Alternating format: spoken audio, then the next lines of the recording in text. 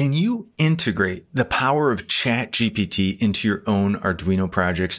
And I'm not talking about using ChatGPT to help you write your code. I mean incorporating the actual textual responses that you get from ChatGPT to do something in your project. The answer is a bold yes.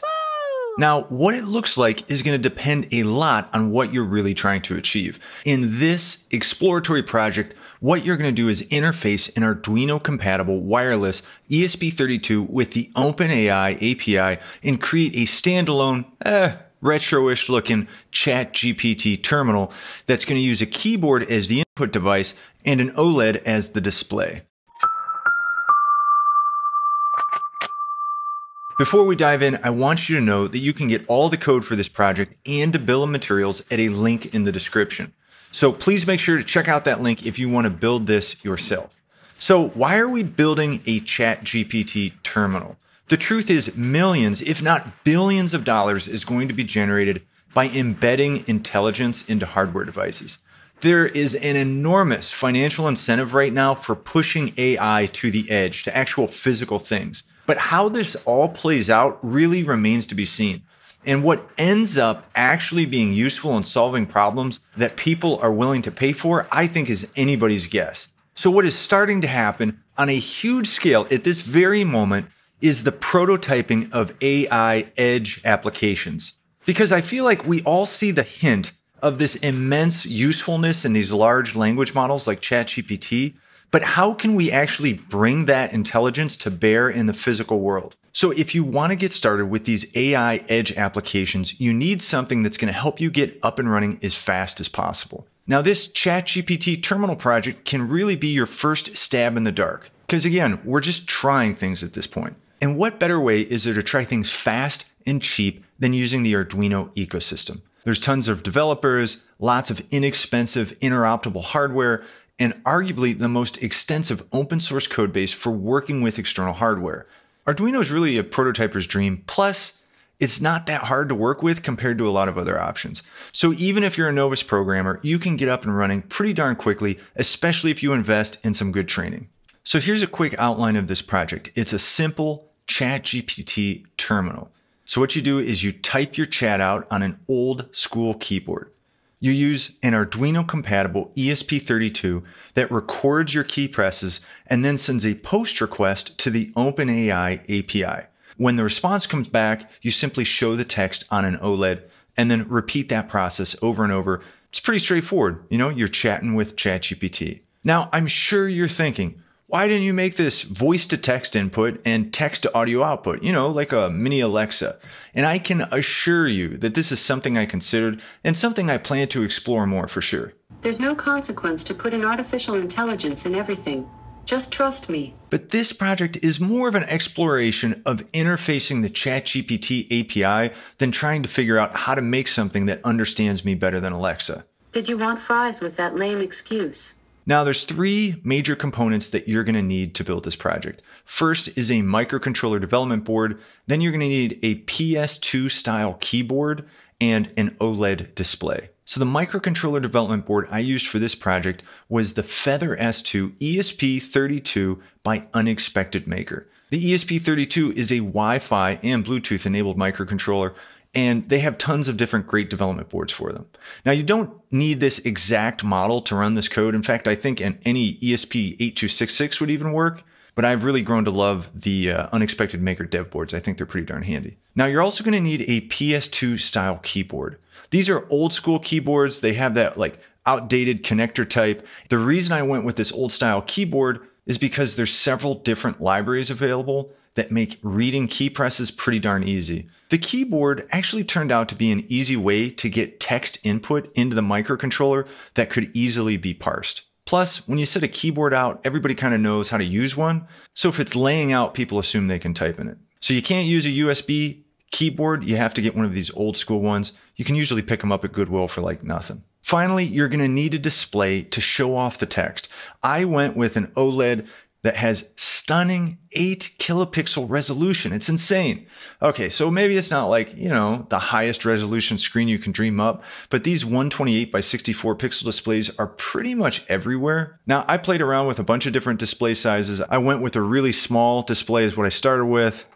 Then I went with a medium one, and I ended up going with the larger displays. The bigger the display you get, the more expensive it tends to be. So it just kind of matters what your use case might be. And just as a reminder, if you check the description, there's a link where you can get the bill of materials for this. And I've got, different examples of suppliers you might be able to get this stuff from. Now, I wanted to add just a little bit of pizzazz to this project other than having it on, like a breadboard. So I made a faceplate for the project using a Monport laser. It's a 40-watt desktop laser engraver. And I used it to cut a couple sheets of bamboo. Now, this is the first time I've used a laser for a project. It was pretty fun to do, I must say.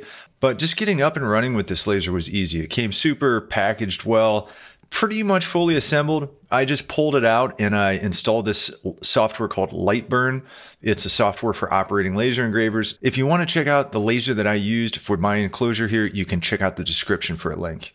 Now, wiring up the connections for this is pretty easy. There's not too much to connect up. Basically, what you need to do is connect two things to your ESP32 dev board. One is a USB adapter that goes from USB to PS2, and the other is your OLED display. Now, if you're using an OLED display that's using SPI versus I2C, the wiring will be a little different than what's shown here. But in the code, it's just a one-line change. You just comment out one line, change it with another. And it's just a couple more connections to get it set up with an SPI OLED. Some OLEDs you get can support both SPI or I2C.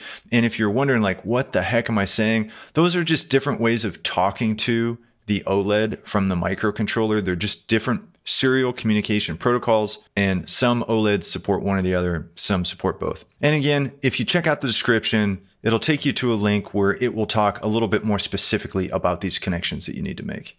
So now, kind of switching gears here, talking a little bit about the code. First, I want to talk a little bit about the code flow. It's really not too complicated. Basically, the system is always waiting for keyboard input. And if the keyboard input is part of a chat message, then it saves it into a special messages array. But if it's a command key, like let's say somebody press Shift or Enter, then what it does is take the appropriate action. So once a user submits a message by pressing the Enter key, then an API call is made to the ChatGPT API to get a response. The response is then parsed by the code, and the pertinent information is saved in the messages array. Finally, the message is displayed on the OLED one word at a time. I was trying to mimic the web ChatGPT terminal interface, and then the user can press up and down arrows if they want to scroll through the response. So that's pretty much a full cycle. You read key presses, you hit the API, and then you display the response. And you just do that over and over, and that's essentially the chat. Now, there's also a way to inject a system message. And if you're not sure what a system message is, we'll put a link in the description below because we have a video that talks about the ChatGPT API and explains the different roles that there are. But basically, the system message is a way to help steer the response from ChatGPT. So it might be something like, respond like a pirate.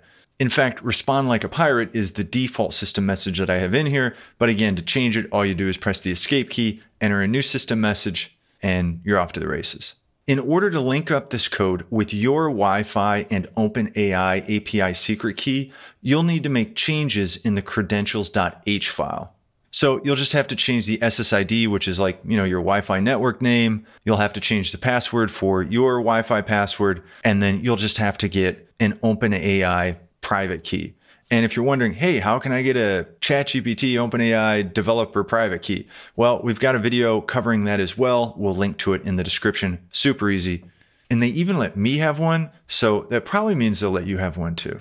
Now, the full code for this project is available at a link in the description, along with some other resources. The major libraries that are used are the Wi-Fi library, that's for connecting the ESP32 to the internet, the Wi-Fi client secure library for making a secure connection to the OpenAI server, the universal 8-bit graphics 2 library for working with the OLED. And then I'm using Arduino JSON for handling JSON formatting and the API calls. We're also using the PS2 Key Advanced for handling keyboard input and the PS2 Key Map for handling kind of some more finer details of that keyboard input.